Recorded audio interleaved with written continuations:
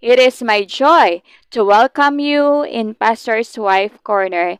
The objective of this program is to encourage you women in the ministry to fulfill your unique part in God's plan of redemption. We will talk about women here in the Bible and get lessons to learn. So by this time, we will talk about Jesus accompanying women.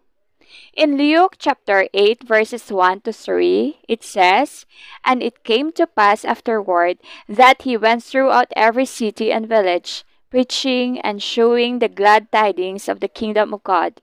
And the 12 were with him, and certain women, which had been healed of evil spirits and infirmities, Mary called Magdalene, out of whom went 7 devils, and Joanna the wife of Chusa, Herod's steward, and Susanna, and many others, which ministered unto him of their substance."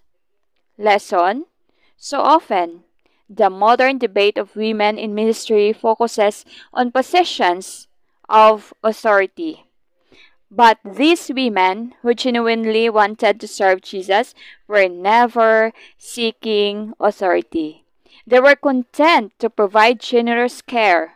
In Matthew chapter 25 verse 40, it says, "And the king will answer them, Truly, I say to you, as you did it to the one of the least of these my brothers, you did it to me." In Mark chapter 9 verse 41 says, "For truly, I say to you, whoever gives you a cup of water to drink because you belong to Christ will by no means lose his reward."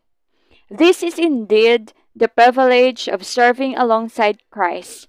But Jesus' teaching and come with warnings about those who do not give, do, and serve.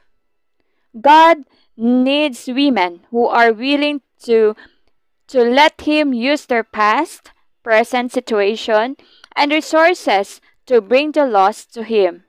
So, how many people were saved because of these women accompanied Jesus during His earthly ministry?